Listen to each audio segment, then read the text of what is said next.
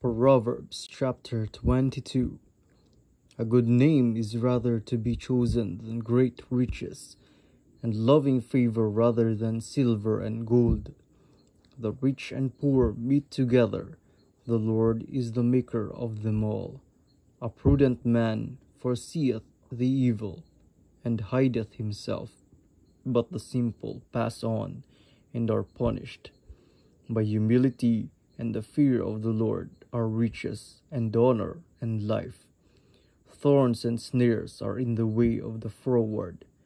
He that doth keep his soul shall be far from them.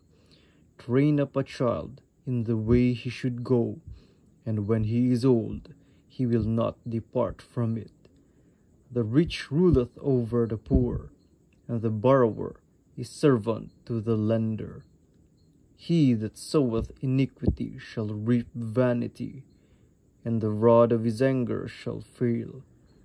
He that hath a bountiful eye shall be blessed, for he giveth of his bread to the poor. Cast out the scorner, and contention shall go out. Yea, strife and reproach shall cease.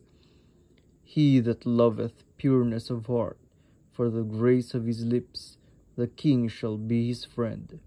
The eyes of the Lord preserve knowledge, and he overthroweth the words of the transgressor.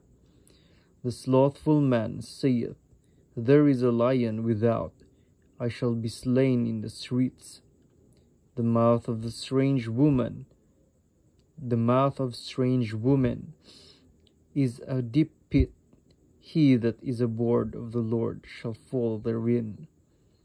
Foolishness is bound in the heart of a child, but the rod of correction shall drive it far from him. He that oppresseth the poor to increase his riches, and he that giveth to the rich shall surely come to want. Precepts and warnings. Bow down thine ear, and hear the word of the wise, and apply thine heart unto my knowledge. For it is a pleasant thing if thou keep them within thee. They shall withal be fitted in thy lips, that thy trust may be in the Lord. I have made known to thee this day, even to thee.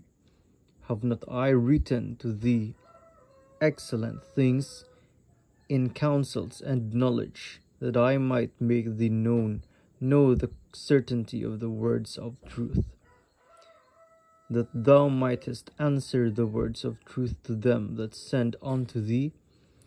Rob not the poor because he is poor, neither oppress the afflicted in the gate. For the Lord will plead their cause, and spoil the soul of those that spoiled them. Make no friendship with an angry man, and with a furious man thou shalt not go, lest thou learn his ways, and get a snare to thy soul. Be not thou one of them that strike hands, or of them that are sureties for debts. If thou hast nothing to pay, why should he take away thy bed from under thee? Remove not the ancient landmark which thy fathers have set.